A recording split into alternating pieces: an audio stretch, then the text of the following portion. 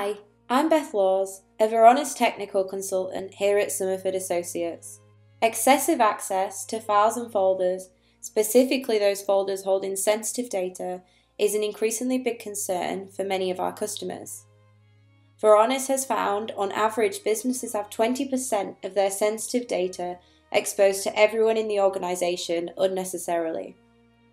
The Varonis dashboards provide a summary of the key risks surrounding your open access and highlights just how much of your sensitive data could be accessible to anybody in the organisation.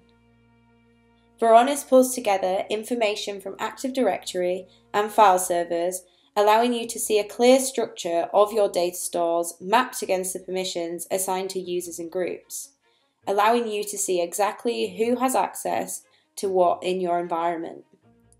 If we take a look at the Data Advantage UI, you can see where shown here this information all in one place and can easily search on specific users or groups to view their individual access on these folders. Alongside this, we're able to see more information about the type of data residing in these directories.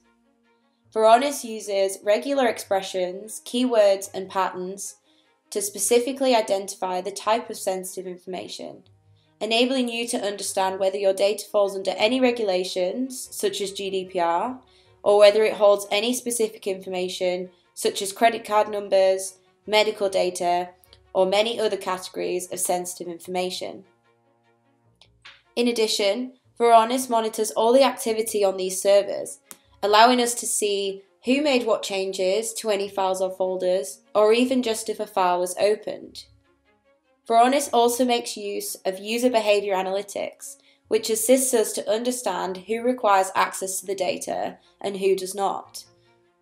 Varonis also provides a sandbox environment, allowing the possibility to simulate access removal and permission changes before making these changes for real in the live environment. Being able to calculate these access errors helps us to determine whether any additional changes need to be made to avoid slowing down any business as usual operations and ensure employees have the permissions they need. Based on this, excessive access can be remediated through Varonis very easily, as we're able to commit these changes to our live environment whilst being reassured those who need access still have this, ultimately aiding us to minimise the risks surrounding our data. Traditionally, ways of removing excessive permissions can appear very time-consuming, especially for those businesses of a larger scale.